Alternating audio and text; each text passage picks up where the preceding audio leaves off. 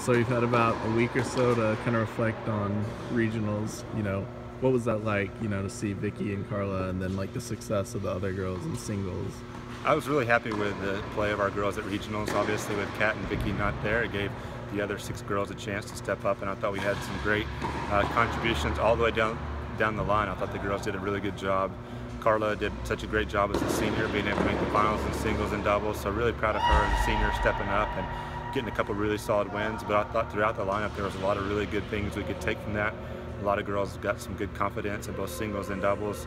Then to have Laddie and Carla win and advance to New York, that's always a goal when we go there, and I thought they did a great job with that.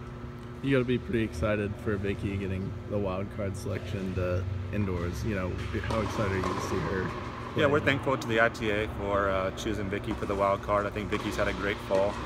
She's been one of the best players in the country throughout her career, and here in her senior year she has 6 really good wins at both the Oracle Masters and the All-American Championships. So she's went to 2 of the best tournaments and got 6 wins there. And so I think with the way that she's playing, she can go make a very strong run at the National Indoors. 2 years ago she made the quarterfinals, and I would expect she could do something similar or even greater this year. Regionals, you've had about a week. What was it like for you and Carla to kind of storm through that doubles bracket? Honestly, right after match point, we couldn't believe we won. Both her and I had a lot of chances before in previous years to go to New York, and we kind of always were very close, but we never qualified.